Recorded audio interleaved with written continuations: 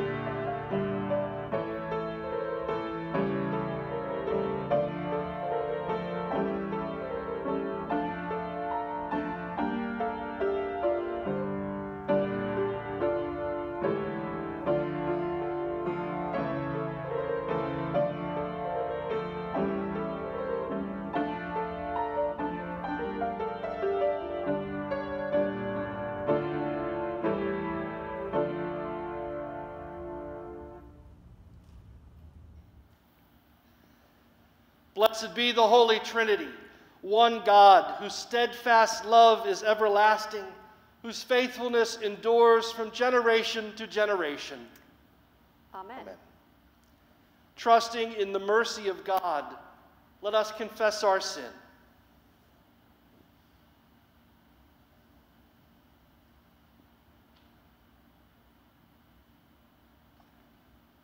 Reconciling God, we confess that we do not trust your abundance, and we deny your presence in our lives.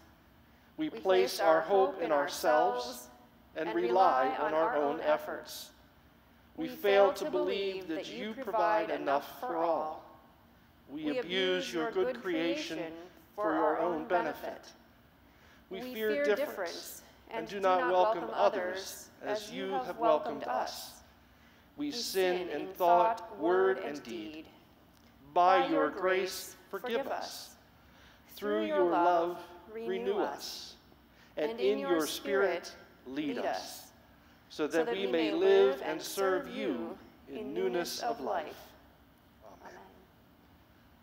Beloved of God, by the radical abundance of divine mercy, we have peace with God through Christ Jesus, through whom we have obtained grace upon grace. Our sins are forgiven. Let us live now in hope, for hope does not disappoint, because God's love has been poured into our hearts through the Holy Spirit.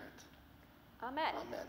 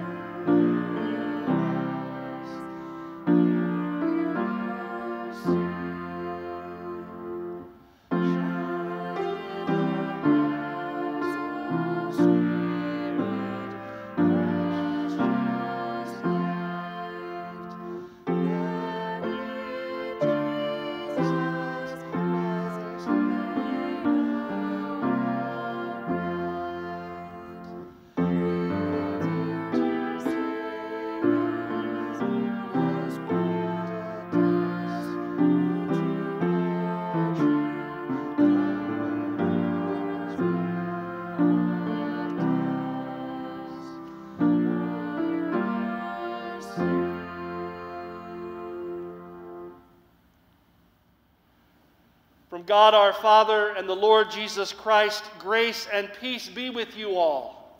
And also with you. Glory to God in the highest, and peace to God's people on earth. God, heavenly King, almighty God and Father, we worship you, we give you thanks, we praise you for your glory. Lord Jesus Christ, only Son of the Father, our God, Lamb of God, you take away the sin of the world. Have mercy on us. You are seated at the right hand of the Father. Receive our prayer. For you alone are the Holy One. You alone are the Lord. You alone are the Most High. Jesus Christ with the Holy Spirit. In the glory of God the Father.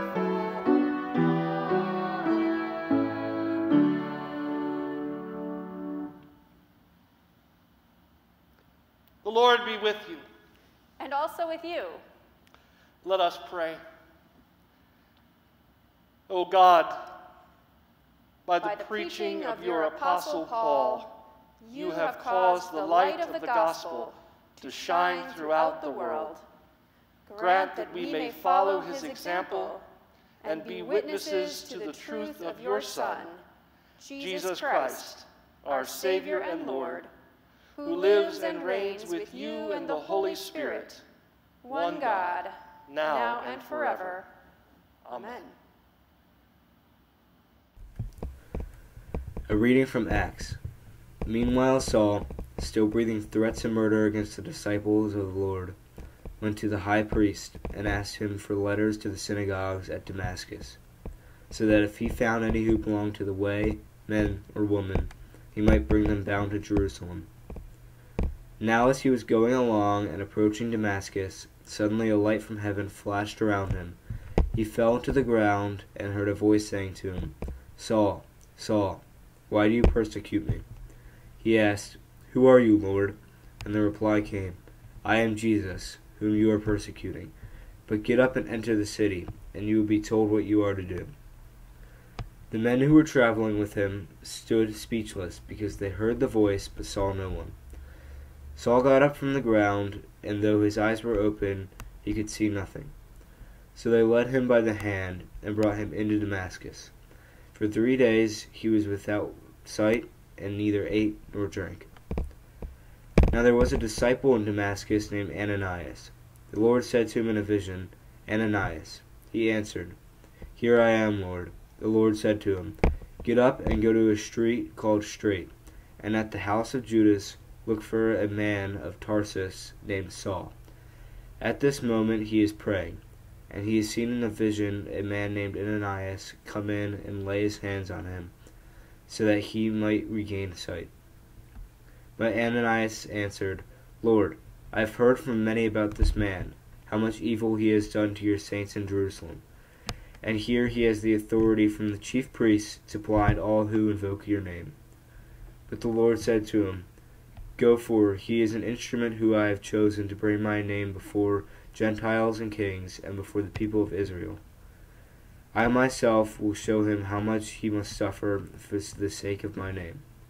So Ananias went and entered the house.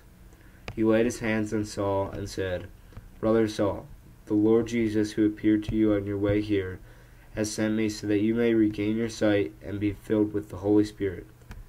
And immediately something like scales fell off of his eyes, and his sight was restored. Then he got up and was baptized.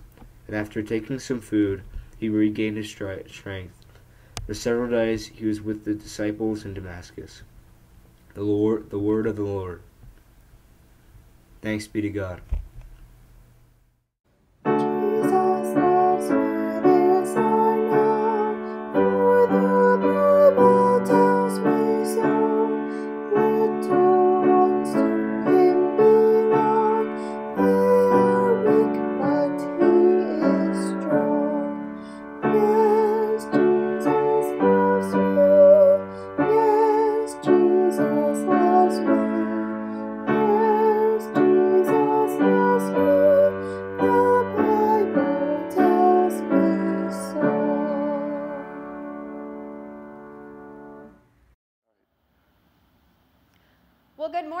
Freddie. How are you today? Well, Pastor Teal, good morning. Not too well. Uh-oh. What's the matter, Freddie? Well, I was playing with the ball inside, which I'm not supposed to do. Oh. And it bounced and it broke my mother's favorite lamp. Oh, bummer. Yeah. Well, Freddie, what did she say when you told her about it? Well, she couldn't find me for a little bit. And then she found me, and she was pretty upset. And it was a very hard thing to say I was sorry. I tried to be truthful and honest, and it was a hard thing. Freddie, that is hard. Yeah. But, you know, Jesus' power helps us do hard things.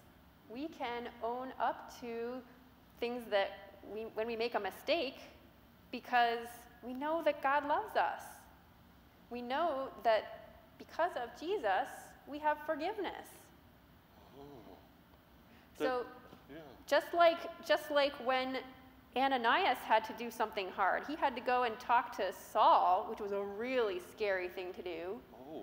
We can do scary, difficult things because we have Jesus' power at work inside us. Oh. So Ananias, That's right. he was able to do something very hard because he knew that Jesus was with him. That's right. Oh. And Jesus is with you when you do hard things like saying, I'm sorry. Yeah, especially when it's the right thing to do. That's Yeah. right. Oh, okay. Well, maybe knowing that, I can maybe sit down with my mom and really apologize, and maybe I have to be, maybe there's a little punishment coming, but I have to do that. But with Jesus, I know I can do the right thing and ask my mom for forgiveness. And Jesus is with her too. So I'm sure she'll forgive me because I know my mom loves me and God loves me too. That's right, Freddie. Yeah. Thank you, Pastor Teal. You're welcome. May the Holy One, Creator, Redeemer, and Sustainer, shape us to hear the good news and share it with others. Amen. Today, we are beginning a 5-week worship series in conjunction with the Vacation Bible School program that we are kicking off this weekend. Rocky Railway, Jesus' Power Pulls Us Through.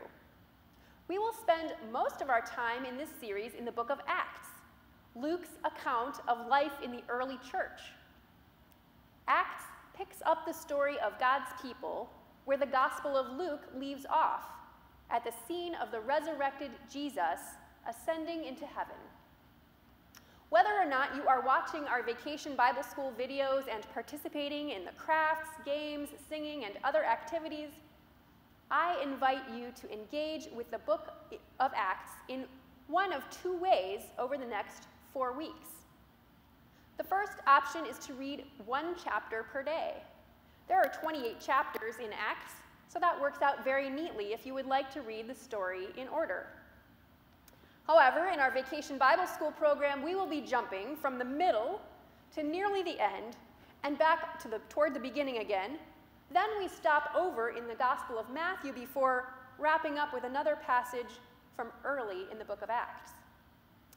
If you would like to follow along with readings from Acts and Matthew that will provide context for each Sunday's readings, I invite you to follow along with the daily readings listed on page 12 in your bulletin.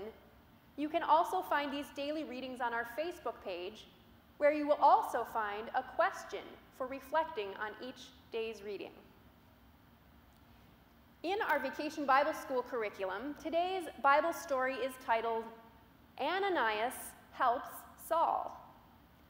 We learn in this story that Jesus' power helps us do hard things. What was it that was so hard for Ananias to do? God sent him to lay hands on Saul to restore his sight. Certainly, Jesus' power helped Ananias to accomplish this miraculous healing. But even for Ananias to approach Saul required Jesus' power, because Saul was a frightening figure for the earliest followers of Jesus. Saul had stood by looking on with approval while others killed Stephen, a deacon, by throwing stones at him. Saul participated in a severe persecution against the church in Jerusalem, going from house to house and dragging people off to prison. Here he was on his way to Damascus with letters authorizing him to arrest any who belonged to the way, that is, any followers of Jesus, and to take them to prison in Jerusalem.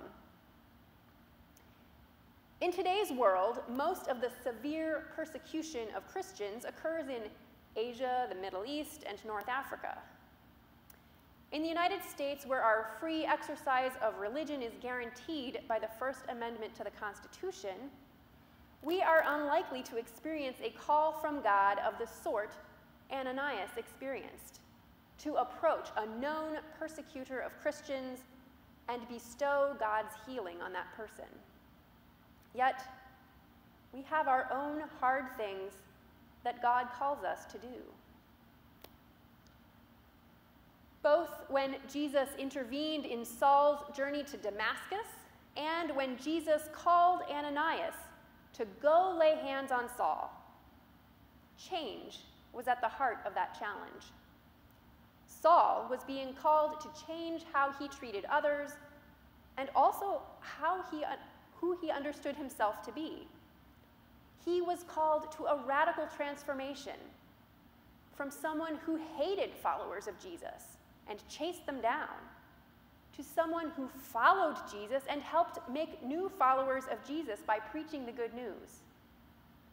Remember, the Greek name of Saul is Paul, and many of his letters are in our New Testament. Ananias was being called to change who he understood Saul to be, to accept that this former enemy had experienced a transformation and had become a sibling in Christ. Change often seems to be an aspect of the hard things God calls us to do. God has gifted some of us with personalities that are more open to change, and some of us with personalities that are more resistant to change. Thanks be to God for gifting our community both, with those who seek a new way and those who treasure the familiar and the foundational. Even among those of us who enjoy and look forward to change, we may have found the changes flying at us faster than we might prefer over the past few months. We have had to adjust to a global pandemic, changing how we worship, learn, work, shop, vote, celebrate special occasions, and connect with loved ones. By contrast, even among those of us who prefer consistency to change, some changes can seem to take place too slowly. As the Evangelical Lutheran Church in America marks 50 years of Lutheran women being ordained in the United States, 40 years of women of color being ordained, and 10 years of LGBTQIA+ individuals being able to serve freely, we may be impatient with the slow pace of the church in acting to dismantle systemic racism and discrimination on the basis of gender and sexuality. Through baptism into the death and resurrection of Jesus Christ, we have a gift that helps us cope with change, whether it seems to come at us too fast or not to happen quickly enough.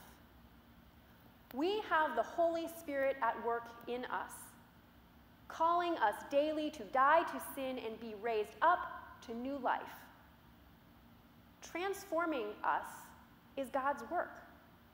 Our hearts are broken as we recognize how sin is at work in our lives, and God puts our hearts back together, assuring us that we are loved and forgiven, bringing reconciliation with God and with neighbor through the power of the cross. Thanks be to God for equipping us for the changes to which God calls us. Jesus' power helps us do hard things. Amen.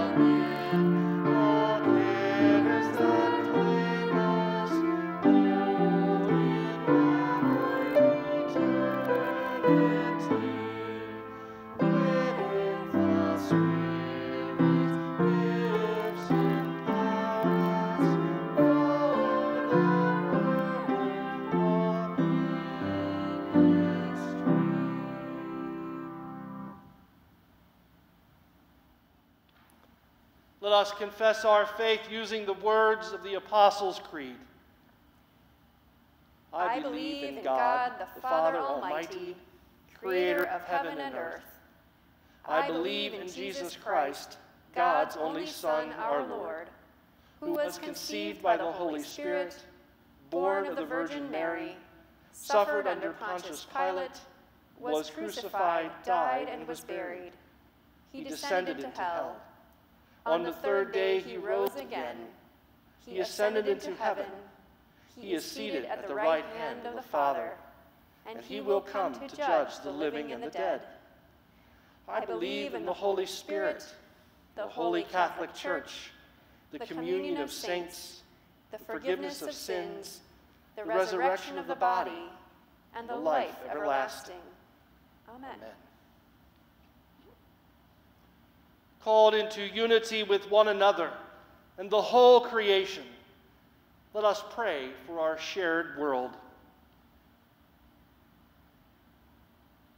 God of compassion, encourage our relationships with our siblings in Christ.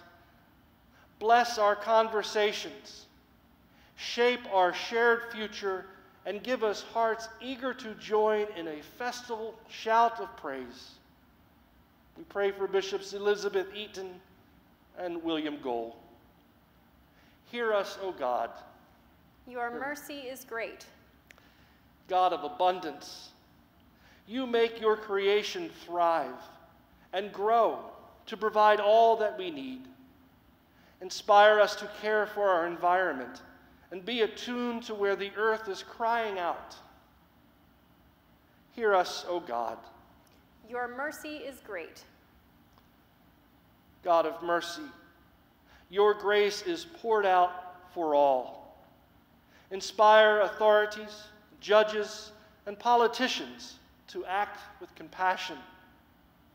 Teach us to overcome fear with hope, meet hate with love, and welcome one another as we would welcome you. We pray for President Donald Trump, Governor Larry Hogan, and all who serve in government. Hear us, O God. Your mercy is great. God of care, accompany all who are in deepest need. Comfort those who are sick, lonely, or abandoned. Especially Trudy, Betsy, Bonnie, Joan, Darius, Don, Phyllis, Sylvia, Elsie Marie, Lowell, Harry, Jean, Betty, Juanita, Debbie, Lois, David, Bruce, Barbara, and Kimberly. Strengthen those who are in prison or awaiting trial. Renew the spirits of all who call upon you. Hear us, O God. Your mercy is great. God of community, we give thanks for this congregation. Give us passion to embrace your mission and the vision to recognize where you are leading us. Teach us how to live more faithfully with each other. Hear us, O God. Your mercy is great. God of love, you gather in your embrace all who have died. Keep us steadfast in our faith and renew our trust in your promise. Hear us, O God. Your mercy is great. Receive these prayers, O God, and those too deep for words, through Jesus Christ our Lord. Amen. The peace of the Lord be with you always.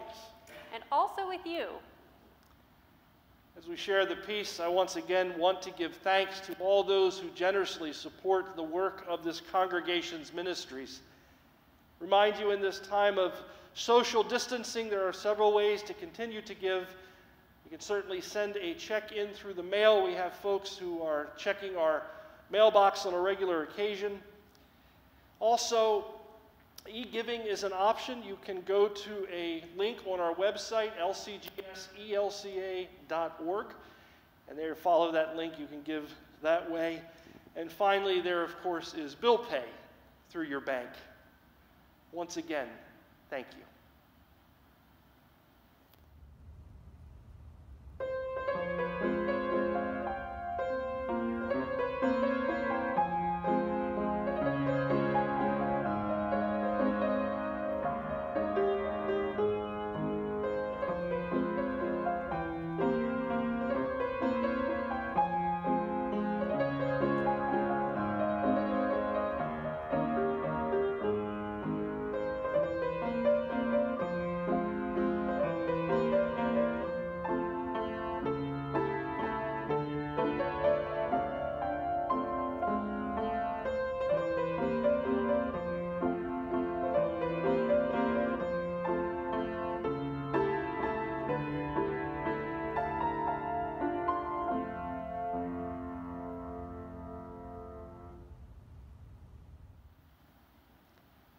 Let us pray.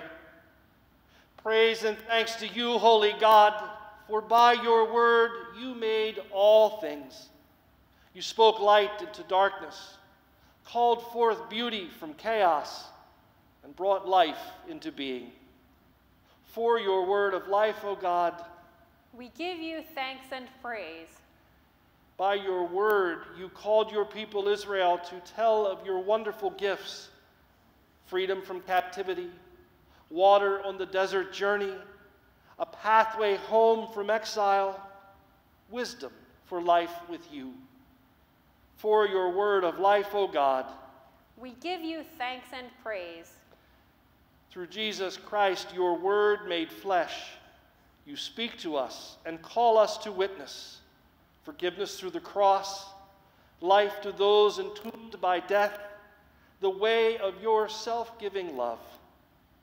For your word of life, O God, we give you thanks and praise. Send your spirit of truth, O God, rekindle your gifts within us, renew our faith, increase our hope, and deepen our love for the sake of a world in need. Faithful to your word, O God, draw near to all who call on you. Through Jesus Christ, our Savior and Lord, to whom with you and the Holy Spirit be honor and glory forever. Amen. Amen. Lord, remember us in your kingdom and teach us to pray. Our Father, who art in heaven, hallowed be thy name. Thy kingdom come, thy will be done, on earth as it is in heaven. Give us this day our daily bread, and forgive us our trespasses, as we forgive those who trespass against us. And lead us not into temptation, but deliver us from evil. For thine is the kingdom, and the power, and the glory, forever and ever. Amen.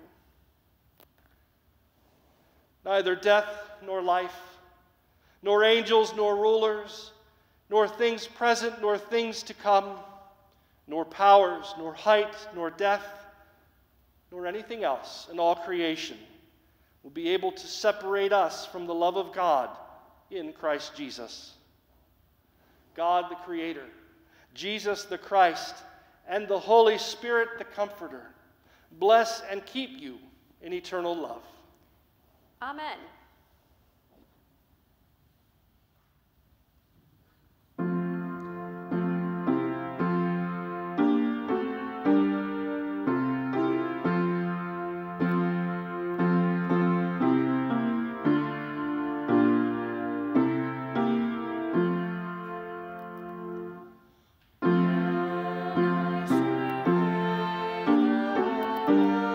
Wondrous cross,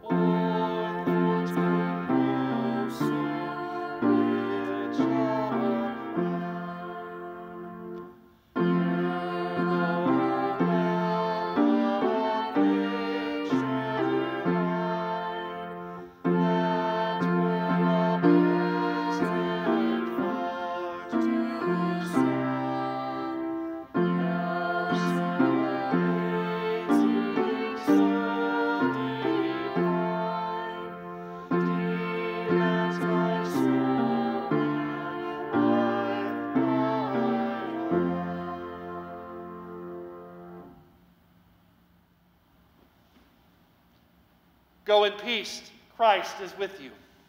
Thanks be to God.